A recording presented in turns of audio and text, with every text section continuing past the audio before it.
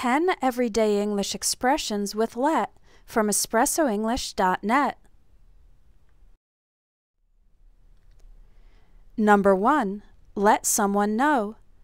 To let someone know means to tell the person something, to give them some information or a notification.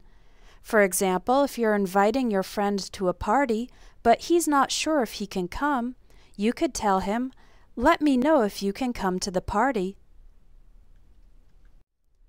I want to call attention to the pronunciation. We often pronounce this expression very fast, so it sounds like this. Let me know, let you know, or let you know. Let him know, let her know, let us know, let him know. As you can see, it almost sounds like one word instead of 3. Number 2. Let's say. This expression is used to introduce a hypothetical or imaginary situation. For example, let's say your plan doesn't work out. What would you do then? We're asking the person to imagine the situation if their plan doesn't work out. Number 3. Let's see. Let's see means I or we want to discover. For example, Mark has scored 8 points so far. Let's see if he makes it to 10. I'm not sure your parents will like that idea. Let's see how they react. Let's see or let me see can also be used as a sentence filler when you need to pause your speaking for a moment to think. For example, how long have you lived in Canada? Let me see. I came here for the first time in 2001, then I visited a couple times, but I didn't settle here permanently until around 2005, so almost 10 years. We use let me see to get a moment to think. Number 4. Let's call it a day. This phrase means let's end what we are doing for the day. You can say this whether the work is finished or still unfinished. If the work is unfinished, then you will finish it tomorrow. For example, we've already packed 30 boxes. I'm tired. Let's call it a day. Number 5. Let's shake on it. We say this phrase when we want to confirm an agreement by shaking hands.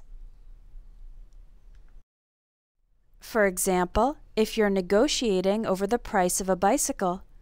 How much for your bike? $200. I'll give you $100 for it. How about $150? All right, let's shake on it.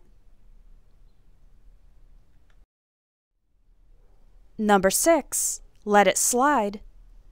Let it slide means to choose to ignore or overlook a problem or error.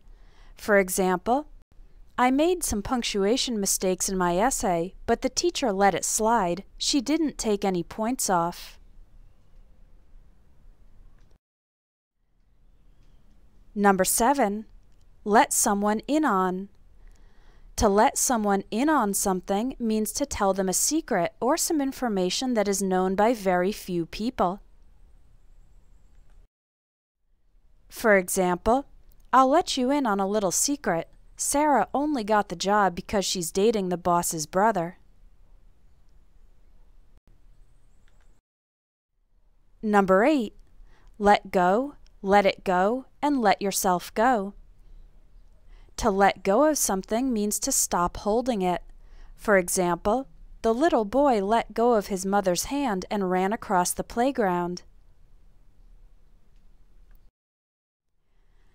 The expression let it go means to overlook something, similar to let it slide, or stop trying to control it. For example, I was angry about what she did for a long time, but eventually I decided to let it go. If a company lets someone go, that is a polite and indirect way to say they fired the person, terminated the person's employment. For example, there were too many managers in the department, so the director decided to let some of them go.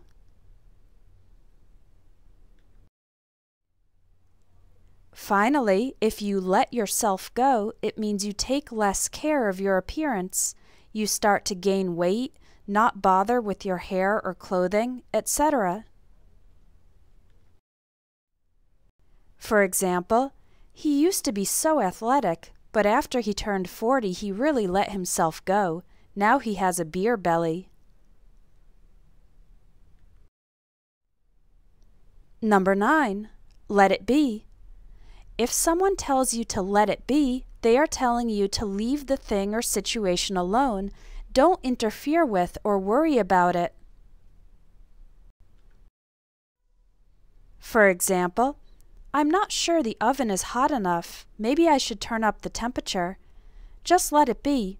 The chicken is supposed to cook slowly on low heat. Again, this means leave it alone. Don't interfere.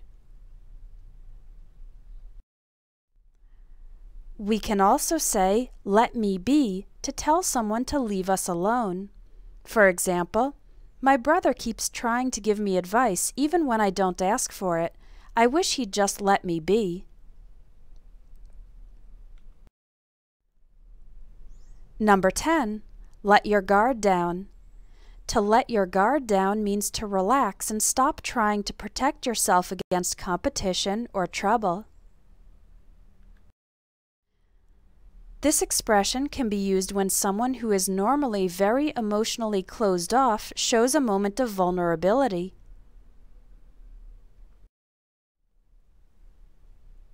For example, after a series of terrible relationships, I was finally able to let my guard down after I got to know my husband.